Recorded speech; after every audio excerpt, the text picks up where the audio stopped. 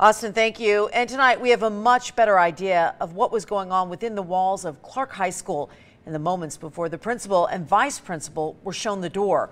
All of this came to a head during a school board meeting last month where some parents and students asked for his administration's removal. And right now, 13 investigative reporter Joe Bartel speaks exclusively to the principal and the vice principal. He joins us live. And now, Joe, there are some allegations here of slander, micromanagement, and now chaos. Todd, Tricia, there really are, and some insiders are describing this school as essentially a ship without a captain at the moment, and there's some real concerns about this school and moving forward.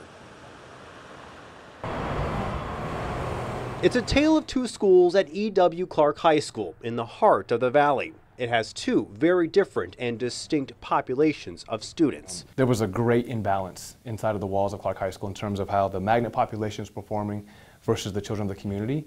And I don't know if that message has been out there at this point. I think it's important that we get that message out today. Former Clark High School principal Antonio Rael says he was forced out in early December. For months, he was trying to fix what he saw as a major student achievement gap.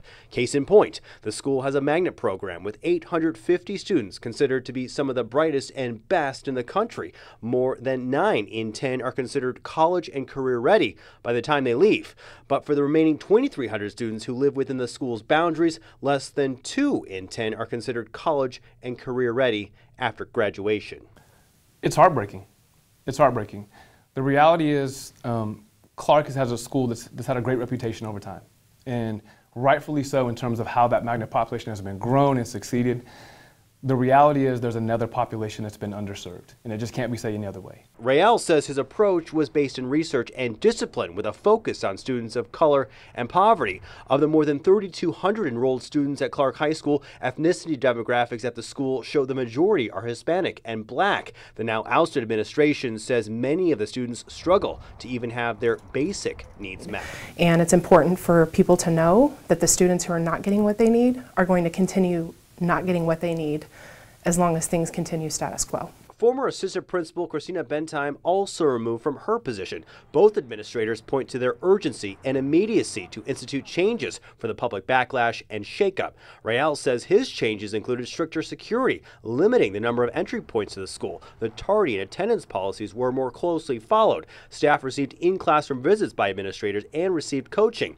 Dress code policies were also strictly followed. The apparent backlash from students, parents, and staff was quick. About 70 of the teachers are planning on leaving by the end of next year, or by the end of this semester. Although you, Mr. Rael, may be the leader of Clark High School, you are not the most important person at the school. The most important person at the school is the student. The school district removed Rael and Bentheim hours later from the school. I actually found out that they actually removed him. It was the hardest day of my work life going to work the next day.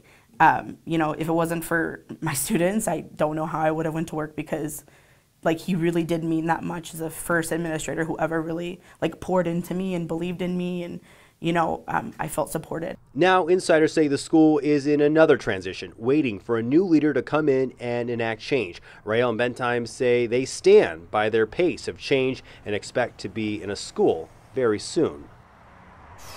And the school district tells 13 Investigates that they will select new leadership here for Clark High School at the very soonest, at the beginning of this semester. So it's actually expected pretty quickly here. The district was also unable to discuss any individual personnel matters. Reporting live, Joe Bartels, 13 Action News.